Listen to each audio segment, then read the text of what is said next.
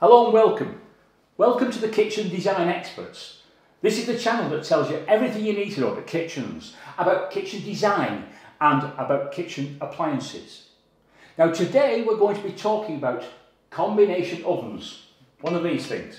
And we're going to be telling you about a huge mistake people make when they are planning them into their kitchen.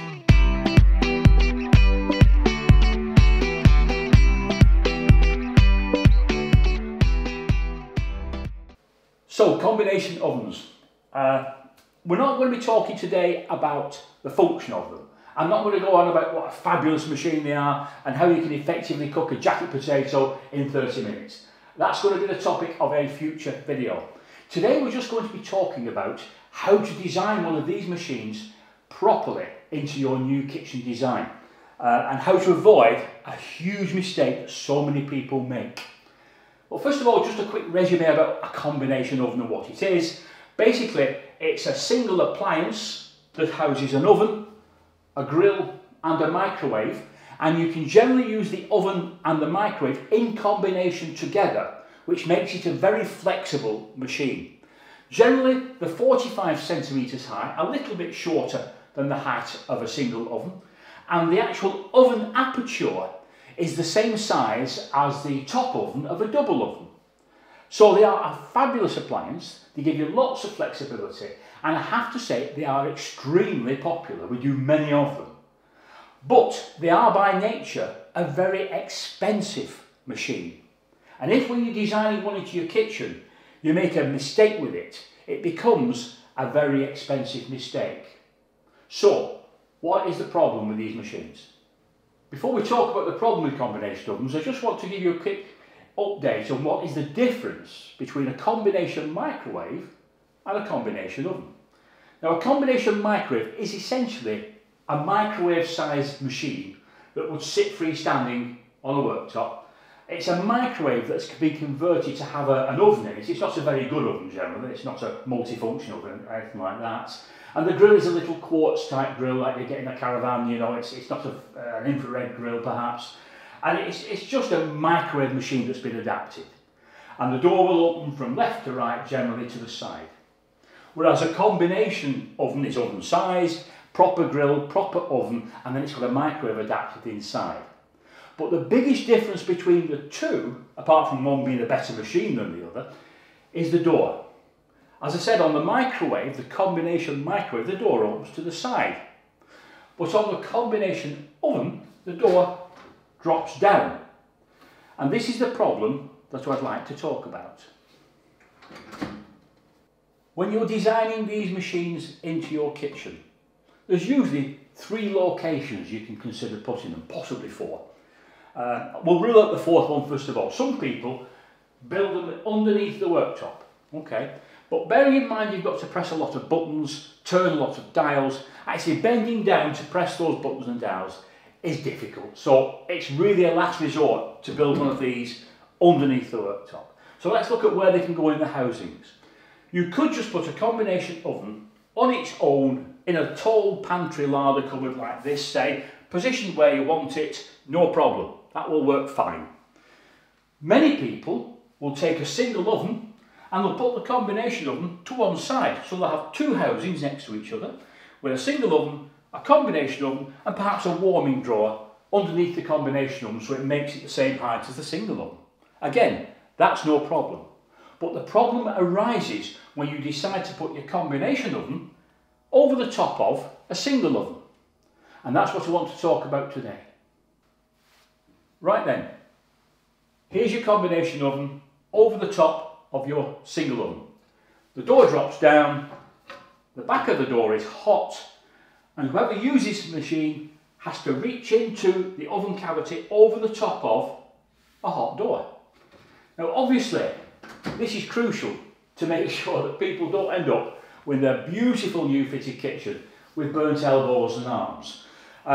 So it's absolutely essential for a kitchen designer when anybody mentions a combination oven to get the main user, the person that uses this machine the most, to stand in front of them, put their arms parallel to the floor and get a tape measure out and measure what that distance is.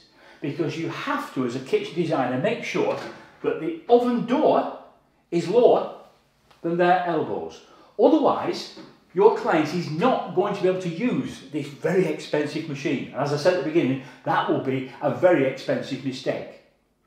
So that is what we have to consider every time we sell one of these. And I'd just like to go through those different heights and how you can adapt the housings to suit the different heights of clients. And whilst I'm talking about heights of clients, we always work out how tall a client is, but that doesn't necessarily give you an indication as to where their elbows are in relation to the floor. To give you an idea of me and my son, when we sit down next to each other on a chair, we're the same height. But when we stand up, he's 6 inches taller than me. It's got to do with leg length, body length, etc. So just getting the height of the client doesn't always give you the height of their elbows. That's the important thing to measure. So working out the height for your combination oven. The designer should do this for you. But if they aren't even bringing the topic up, you bring it up. You make sure that your kitchen designer is aware of your elbow height in relationship to the back of your combination oven door. If you're dealing with a custom-made designer kitchen, then there shouldn't be any problem. Because when you have a custom-made designer kitchen, the company will be able to make the bottom section of drawers and the top section of door any height you want to suit a client. That's what we do. We have our custom-made housings made to suit the individual client. So we may, this particular, you might not be able to see at the bottom here, but this particular housing has got a deep drawer, a shallow drawer, a single oven, and then the Combi microwave. Where you are measuring everything, you've got to make sure you allow for the thickness of the combination door as well, adding that to the height of the oven and to the height of whatever is underneath the oven. And then of course you have a plinth at the bottom, which you have to take into account of as well. But as I say, with a custom-made designer kitchen, that shouldn't be a problem because the housing will be made to suit you. The problem arises if you're buying an off-the-shelf, mass-produced kitchen, where they have generic type housings and they don't take into account the particular height of a client. And I would suggest that using the lowest setting possible with a generic oven housing and the average height of the person that uses a combination microwave, the combination oven is going to be set too high for the average person. So you're going to have to do something. So what can you do? If you look at this elevation drawing here, I'll chat through with you the alternatives that you've actually got. These are 3 typical settings that you'll get with a mass-produced kitchen. The housing to the left has got a deep drawer and a shallow drawer, then the single oven and combi oven. The one in the middle has got 2 deep drawers, single oven and a combi oven above, and the one on the right has got a door below as opposed to 2 drawers, but it's actually the same height as the 2 deep drawers. Now then, I have to say, if you look at the sizes I've put on here, I've taken into account the plinth at 150mm, and on the drawing to the left you'll see that the deep drawer and shallow drawer come to 455mm, and then the single one's 595. Then you've got the thickness of the door when it drops down on the combination microwave. That means that in that particular design, which is fairly typical for many housings, the actual top of the door of the combination oven is 1200mm from the floor. Now even that is too high for, I'd say, at least 75% of our clients. Moving along to the 2 deep drawers, or indeed the door on the right hand side, you can see the 2 deep drawers are going to add an extra height to everything, and they're going to end up with a combination oven door 1380mm off the floor. You need to be 6 foot tall, at least, to be able to reach into that machine. And I see so many people's designs where they're using that type of housing, and the lady who uses the actual machine herself is only 5'2" high. It's absolutely impossible for her to use it, and it causes so many problems. So, what can we do? Look at this plan here. Now, you aren't going to be able to get your kitchen manufacturer, if it's an off-the-shelf mass-produced kitchen, to make the housing any differently. But what you can do is discuss this alteration with your kitchen fitter. It's very simple to do. and you need to talk it through with them. Basically, what you want to ask them to do is to take that shallow drawer that's underneath the oven and place it above the combination oven. And that will then allow you then to drop the oven and the combination down so it sits on top of just the deep drawer. You'll gain about 140mm approximately by doing that. Now I appreciate that that drawer panel that sits above the combination oven is of no use. You've lost a little bit of storage space. But what you've gained is access for the bulk of people to what is a very expensive appliance. And in my opinion, it's worth losing that little bit of space so you can use your combination oven. Consider doing this, talk to your fitter. It's very simple to do and it will solve the problem for you. That's it really.